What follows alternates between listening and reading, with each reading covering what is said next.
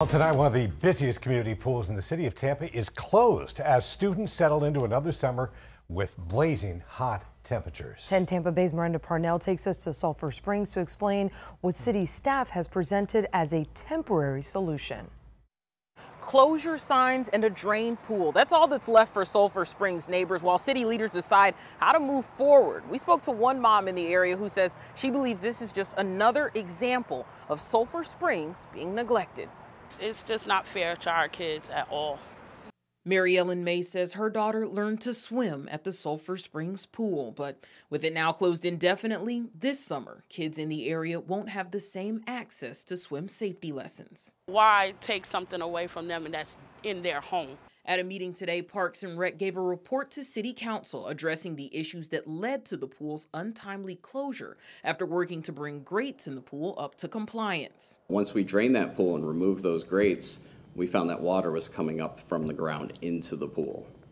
It was to a force that looks like a garden hose. We're hoping in the next 30 days we can have a roadmap of what we might be able to do to bring the pool back online. Might not be a forever fix, but it might get us till we can get to a position of a longer term replacement. You know these things needed to be done. The pool was closed for how long? So why wasn't those things being taken care of at that time? Parks and Rec says in the meantime, they are planning to launch a shuttle to take people from the Sulphur Springs pool over to the Copeland pool 6 days a week. We'll see that start operating on Saturday. May says that idea is good in theory, but she's worried about kids missing the shuttle to come home, overcrowding at the Copeland pool, and the potential for conflict with kids in a different environment. It's not fair for these kids here to have to go somewhere outside of their neighborhood just to be comfortable and have fun.